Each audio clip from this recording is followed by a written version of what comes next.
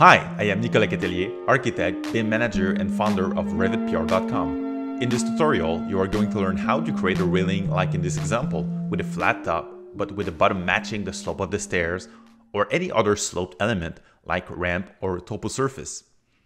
We're going to use the railing right here. Select the railing and click on Edit Path. Select the purple path line of the railing that matches the slope of the stairs. In the options bar, you can see the slope option right here. Simply switch the option from by host and select flat instead. Click the green check to complete. That's it. There's a little caveat that you need to learn. In order for this feature to properly work, the bottom of the balusters has to be set to the host. In this example, we switch the railing to another type where the balusters are hosted to an intermediate rail instead.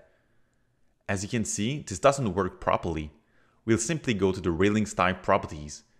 Go to the balusters menu.